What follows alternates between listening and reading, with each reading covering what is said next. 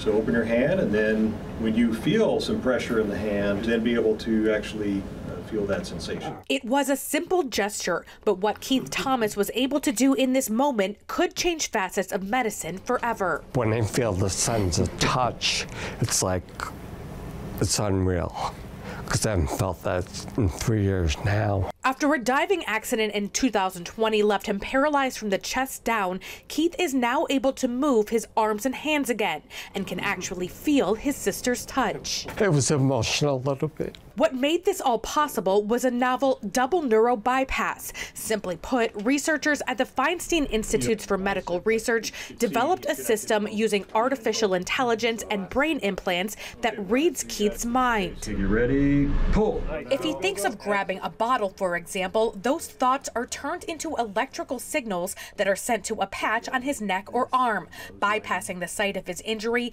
and reconnecting his brain to healthy parts of his spine.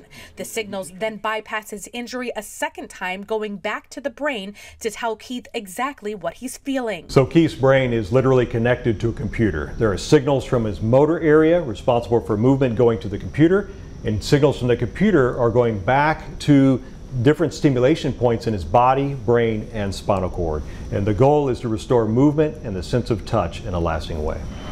Doctors mapped Keith's brain for weeks with MRIs, So we're going to do the craniotomy. then surgically implanted 5 tiny computer chips. During parts of his surgery, Keith was actually awake. As surgeons probed the surface of his brain, he gave them feedback in real time. He said, I feel my thumb. I said, what part of your thumb? He said, my thumb tip, the inside of my thumb tip. And I said, oh, we found it. Those chips now decode and translate Keith's thoughts into action.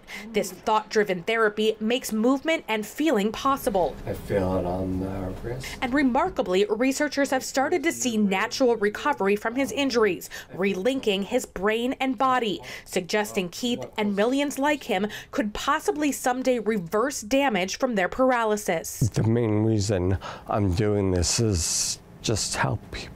At the Feinstein Institutes for Medical Research at Northwell Health, this is Barb Consiglio reporting.